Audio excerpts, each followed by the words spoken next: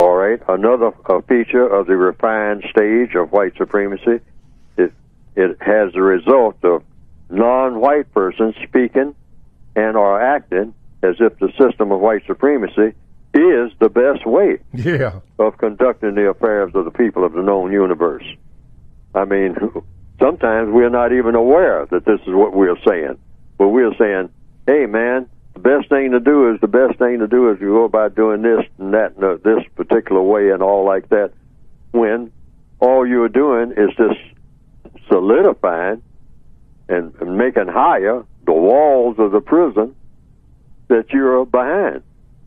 But you're not aware of this. But it goes to show you just how skillful the white supremacists are at having a black person do this type of thing. In other words, making the walls that they're in or behind higher. So, you know, and they're saying that they're actually working for their benefit. Yeah, this when is you make the prisoner really add to with glee and with joy. Add to the walls that makes him a greater prisoner than he already is. Another feature of refined racism is what? Non-white persons speaking and are acting as if the destructive things that happen every day as a result of the system of white supremacy are not only so-called normal and are acceptable, but often desirable. And that's just a kind of a repeat of what I said before. Exactly. And also, the next one, non-white persons preferring to waste time showing off and insulting, fighting, and killing each other rather than make a serious and sustained effort to rid the known universe of white supremacy and other forms of injustice. That is so true. The white supremacists, you know, have refined their system in such a way that just about any move that a black person makes is going to be harmful to himself or herself. Destructive.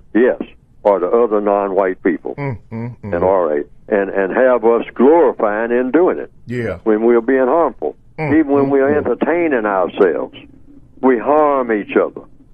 We do that in any field. Name the field. Sexual activity. Doing harm.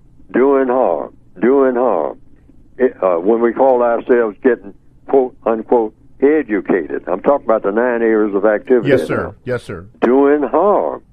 Thinking that we are doing something that is improving us and whatnot.